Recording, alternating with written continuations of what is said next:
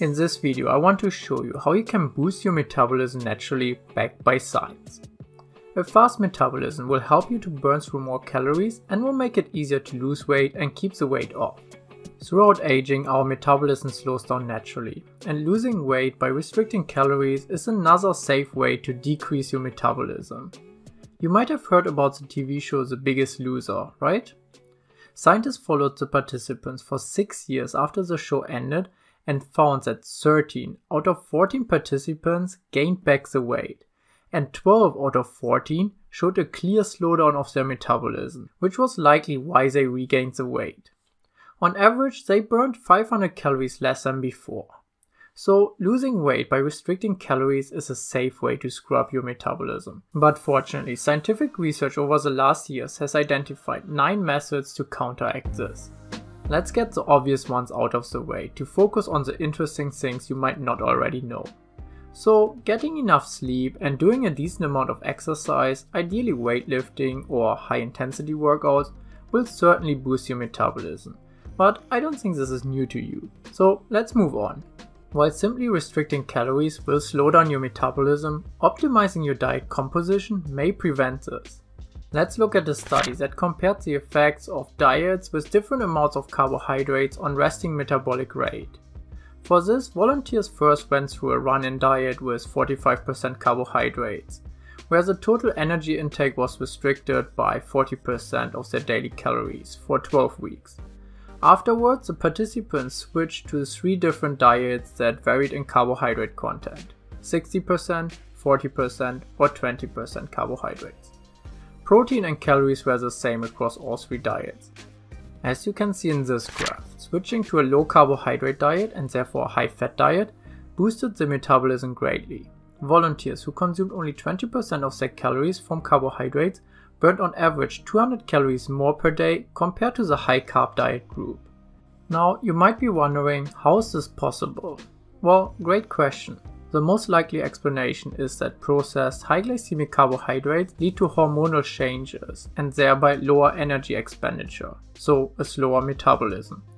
After all, it's our hormones that control how we feel and how much fat we burn or store. The idea behind it is called the carbohydrate insulin model. You can write into the comment section if you want to learn more about it.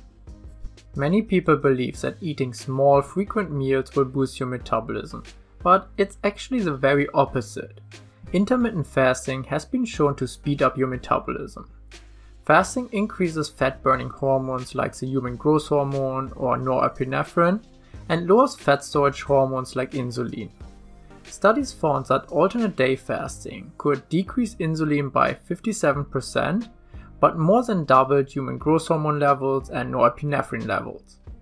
A study published in the American Journal of Clinical Nutrition found that fasting for up to 3 days increased resting energy expenditure by about 14%. However, to be fair, another study found that a 3-day fast decreased resting metabolic rate by 8%. It is likely the best to stick to fasting periods between 16 and 48 hours, as studies found that alternate day fasting for up to 22 days does not decrease resting metabolic rate despite the fact that the subjects lost a significant amount of body fat. Another great way to prevent a metabolism slowdown is to include diet breaks during your weight loss journey. Researchers divided people into 2 groups. One group dieted continuously with a 25% caloric deficit on every day of the week, while the other group restricted the calories by 35% from Monday till Friday and had a diet break on weekends. After 7 weeks, the diet break group lost more body fat, kept more lean muscle mass, and the metabolism slowed down less compared to the continuous diet group. Generally speaking, diet breaks not only help to prevent a metabolism slowdown, but often lead to better results in the long term when it comes to weight loss. Like in this study, where the intermittent dieting group lost on average about 4 kilograms more compared to the continuous dieting group. Eating enough protein is another big one when it comes to boosting your metabolism. Protein has the highest thermic effect of all macronutrients. The thermic effect of food describes the energy that is required for the body to digest, absorb, and dispose the ingested nutrients, and the higher the effect, the more calories will be burned on the way. protein consumption also reduces the loss of muscle mass during a diet, which is important if we consider the fact that muscle tissue is highly metabolically active. Son of a bitch. You might have seen in the news that Michael Phelps eats more than 8,000 calories daily. The reason why he has to consume so many calories is not simply explained by him being physically active, but an important factor to take into the calculation is that he spends hours in relatively cold water and his body has to produce more heat. After all, water is 24 times more thermally conductive than air, so the body needs to produce much more heat to keep its temperature, and it does so by burning extra calories. So how can we use this knowledge? Cold showers or maybe even ice baths for the tough ones. But also just going outside in the cold or already drinking ice cold water will make a difference. As an example, a study found that drinking 500 milliliters of water increased metabolic rate by 30% for a short period of time, as the body needs to spend energy to heat up the water. So metabolism hack number 7 is cold exposure. But it can also work the other way around by a very similar mechanism. Something spicy can also boost your metabolism. A study found that drinking ginger tea increased the thermic effect of food compared to a placebo drink. And another study found that drinking ginger tea significantly increased the body temperature of women, which indicates that the body burns through more energy. Okay, the last metabolism hack is about my favorite drink ever, coffee.